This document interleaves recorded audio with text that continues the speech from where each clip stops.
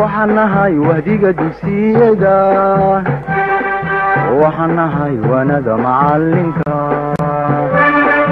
waxaan nahay wahdiga dugsiyada waxaan nahay waanada macalinka waagii baryaba awbax laga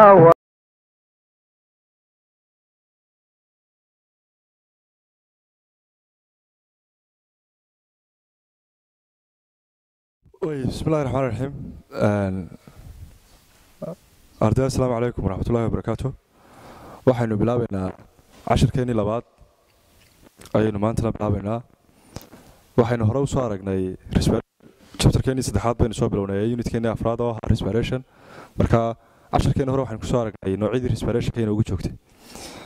oo aynu qaybin jirnay respirationka laba nooc, aerobic respiration iyo anaerobic respiration.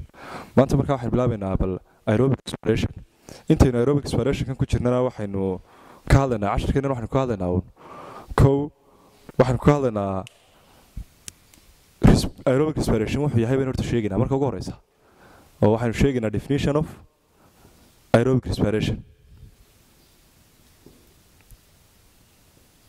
qodobka labaad waxaynu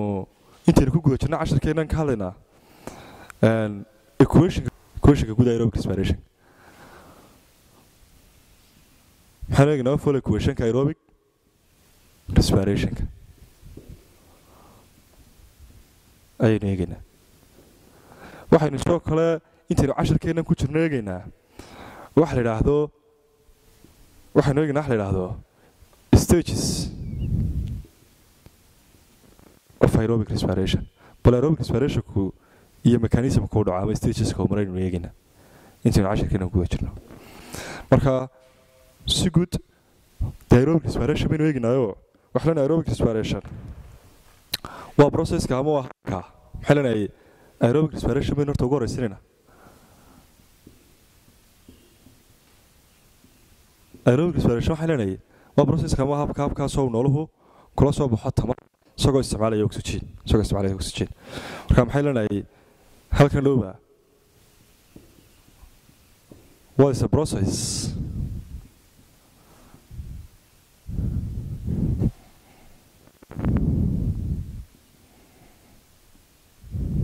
by which organisms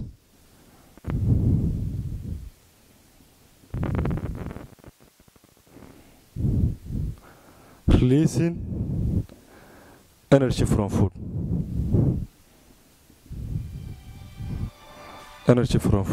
Releasing energy from food waa processka ama habka ay noolayaashu tamar ugala soo baxaan cuntadii iyagoo isticmaalaya maxay by using oxygen. iyagoo isticmaalaya maxay oxygen. ama si kale waan u dhiganayo waxaa leenahay waaba nooc ka mid ah respirationka kaasoo ku xidhan ama loo baahan yahay oxygen loo baahan yahay. waxaa leenahay inta lagu goojiro aerobic respirationka xaddi badan oo energy baa la soo saaraa. molekuladii cuntada ahayd waxa lagu gubayaa oxygen, wax la wixii tamarka ku kaydsanaa oo dhan waa laga soo baxaya. marka maxaa leenahay large amount of energy is released. xaddi badan oo tamar baa la soo saaraya inta lagu guda jiro aerobic respirationka. waxaa leenahay inta aerobic respirationka lagu guda jiro waxaa loo baahan yahay laba shay oo qaydhin. kow oo ah glucose iyo oxygen. maxaa loo baahan yahay glucose oo cuntadii ah oo aynu hore u soo sheegnay iyo maxay oxygen. marka maxaa leenahay waxaa loo baahan yahay laba shay oo qaydhin oo kala ah glucose iyo oxygen baa loo baahan yahay. inta markaa lagu gojiro aerobic respirationka glucose waxa lagu gubayaa oxygen,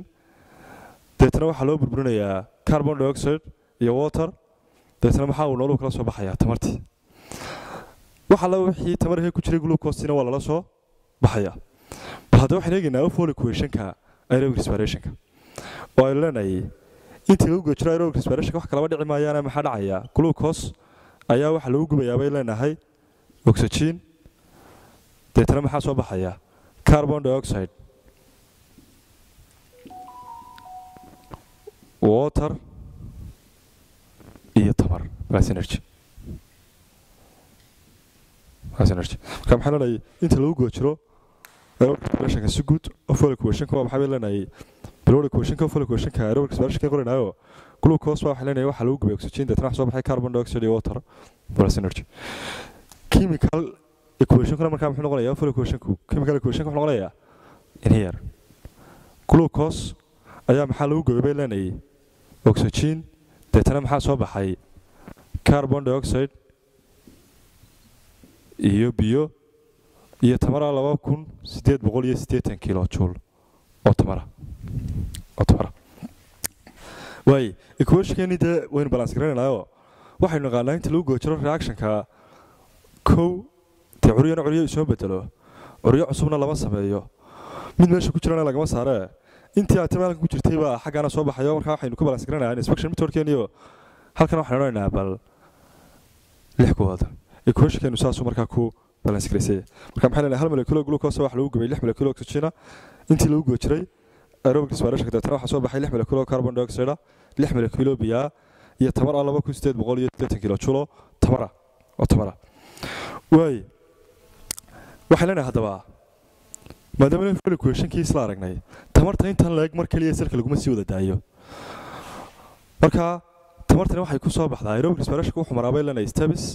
gubista lagu gubayo cuntada maxay martaa leenahay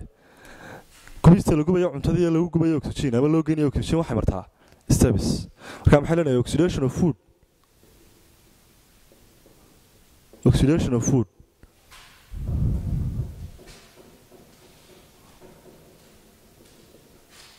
within the cells gubista lagu gubayo bay leenahay cuntadii selka gudihiisa maxay maraysaa bay leenahay steps bay martaa okay step walbana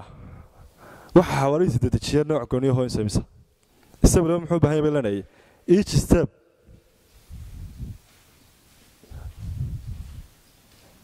na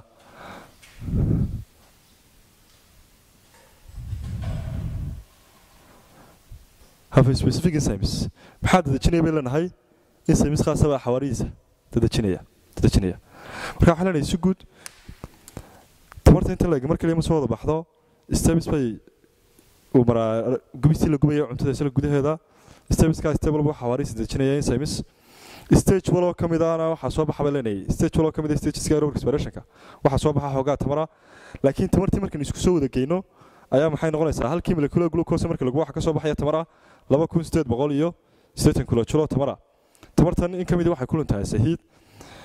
in kamid ah marka conserve intaasina waxa loo bedelaa bay leenahay as a form of ATP marka maxay leenahay step walba ama stage walba each stage of aerobic respiration marka stage walba kamid ah aerobic respiration ki maxaa soo baxaya the stage walba kamid ah aerobic respiration ki waxa soo baxaya bay leenahay little amount of energy waxoogaa tamar baa soo baxaysa little amount of energy de xoogaagii tamarta soo baxdayna maxaa markaa loo bedelayaa bay leenahay waxa loo bedelayaa as a form of ATP way ATP wax kala ma aha dee molecule yar oo qaadaya tamarta maxay leenahay ATP baan isla garanaynaa waxa ahaayo dee waa energy carrier molecule waa molecule yar ee xambaarayay tamarta maxay leenahay ATP waxaynu ugu taagan yahay leenahay adenosine triphosphate waxaynu ugu taagan yahay adenosine triphosphate okay ATP gu is ribonucleotide waa ribonucleotide yar oo ka kooban wax kale ma aha ATP gu yahay waa ribonucleotide yar kaas oo ka kooban 3 qaybood wuxuu ka kooban yahay leenahay it is a ribonucleotide حلنا وا دور ribonucleotide kaasoo ka kooban 3 component kaasoo ka kooban leenahay 3 components 3 qaybood oo ka kooban yahay oo kala ah ko wuxuu ka kooban yahay adenine iyo sokortii loo yaqaanay aynu arki jirnay loo yaqaanay ribose iyo maxay ka kooban yahay leenahay 3 phosphate iyo 3 phosphates marka maxay leenahay wuxuu ka kooban yahay adenine ribose iyo 3 phosphate labadan component waxa loo yaqaanaa marka labadan isu geeyna maxaynu bixinaynaa adenosine marka dee adenine wax kale ma aha waa molecular ribonucleic acidka waxa la ribonucleotideka طبعا molecular ribonucleotideka ka kooban saddex qaybood oo yar adenine ribose iyo saddex phosphate wax loo yaqaanaa ATP tamartii markaa ka soo baxday halkan marba inta tamar soo baxday maxaa loo bedelayaa waxa ku fulgalaya ADP iyo waxa loo bedelayaa ATP markaa saddex shay qabanaysa koow wax lagu kaydinayaa tamartii soo yarku dee waxa khankeena laga helay jiray stabilismkii unugiisa halka gaasoo qaab rub shay balaha waxa leenahay wuxuu lahaa laba xuub labada xuub wuxuu lahaa xuub sare iyo xuub hoose xuubkiisa hoosena wuxuu lahaa laabiye yarar mitochondria marka mitochondria waxa laba xuub sare iyo xuub hoose labada xuub space baa waxa loo yaqaanaa intermembrane space xuubka hoose wuxuu lahaa folliska waxa loo yaqaanaa cristia dareeraha xaggan gudaha ku jira waxa loo yaqaanaa matragas intaana waynu isla garanayno hore inta u soo aragnay mitochondria iyo hawleeda marka waxa leenahay respiration aerobic respiration wuxuu ka dhacaa kan kayre loo yaqaano mitochondria waxa leenahay aerobic respiration ku hadaba wuxuu maraa saddex stage waaweyn aerobic respiration wuxuu maraa leenahay saddex stage waaweyn aerobic respiration wuxuu maraa leenahay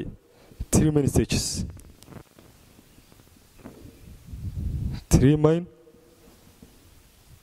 stages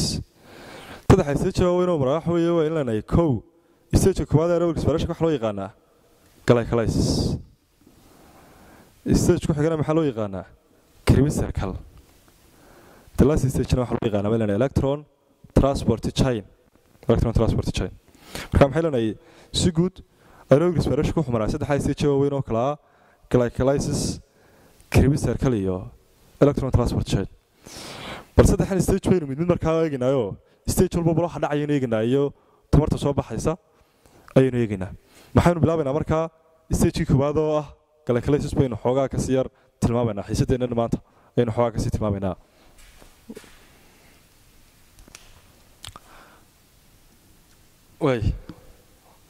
waxaan eegnaa glycolysis glycolysis wax kale ma aha waa stage koowaad ee respirationka kaasoo lagu burburinayo glucose waxay leenahay stage koowaad the first stage of respiration stage koowaad ee respirationka which is breaking down or splitting which is breaking down or splitting glucose the stage koowaad ee respiration kaasoo lagu burburinaya bay leenahay glucose waxa loo yaqaanaa kaasoo lagu burburinayo glucose waxa loo yaqaanaa bay leenahay waxa loo yaqaanaa glycolysis kelmadda glyco waxay u taagan tahay bay leenahay glucose lysisna waxay u taagan tahay breaking down waxa leenahay inta hore maxay u taagan tahay bay leenahay the glucose ama sugar inta dambena maxay u taagan tahay breaking down marka macna kale meel fog baa ka doonay waxa leenahay ba burburinta la burburinayo glucose marka lagu gooyo stage koowaad ee aerobic respiration ka wax loo yaqaan ama respiration si guud wax loo yaqaan glycolysis waxa leenahay glycolysis waxa uu ka dhacaa cytoplasmka waxa uu ka dhacayaa bay leenahay cytoplasmka waliba khaasatan wuxuu ka sii dhacaa qaybtii dareeraha ee cytoplasmka loo yaqaanay cytosolka wax looma baahna bay leenahay oxygen it does not require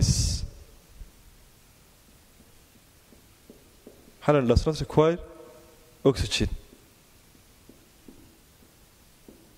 inta lagu goojiro bay leenahay glycolysiska oxygen loo baahan yahay haba yaraatee ma jirto glycolysiska markaa waa stagekii koowaad ee respirationka waxaa noqdaa aerobic respiration ama anaerobic respiration noqdaa stageka koowaad ee lagu burburinayo glucose ayaa maxaa loo yaqaanaa glycolysis oxygen stagekaasi uma baahna waxay leenahay inta lagu goojiro glycolysiska wax kala ma dhacaane glucose ayaa waxa loo burburiyaa laba molecule oo mid walba saddex kaarboon leeyahay oo loo yaqaano pyruvate maxaa loo burburinayaa bay leenahay pyruvate ama pyruvic acid maxaa leenahay inta lagu goojiro glycolisis-ka molecular glucose-ka ahaa kaasoo lahaa 6 kaarboon baa wax loo burburiyaa 2 molecule oo 3 kaarboon loo yaqaano pyruvate inta lagu goojiro intan hadaba burburinta la burburinaya glucose ee loo bedelayo pyruvate 10 step buu maraa stage-ka markaa glycolysis wuxuu ka kooban yahay 10 steps 10 step buu maraa 10 step walba waxaan arki doonaa in simiskuni baa la isticmaalaya marka bal waxaanu next period dilaha ka dhigaynaa 10 step iyo step walba in simiski la isticmaalay aynu eegi doonaa laakiin si guud maanta maxay si fahmaysaa glycolysis wuxuu yahay halka uu ka dhaco iyo inta lagu goojiro glycolysis kana wax kala dhicinaya de glucose wax loo bedelaa labada molecule 3 kaarboon loo yaqaano pyruvate inta lagu goojirana nada TBs ka soo baxaya waxa soo baxa laba molecule ATP halkaas in maanta ku joojinayna 10keenii labaad next period baan hadii la ka dhigo halka ka sii bilaabayna inuu eegnaa bal 10 step glycolysis ku maro iyo mid laba waxa in semiska la isticmaalayo baynu hadii la ka dhigo eegnaa halkaas inuu ku joojinayna maanta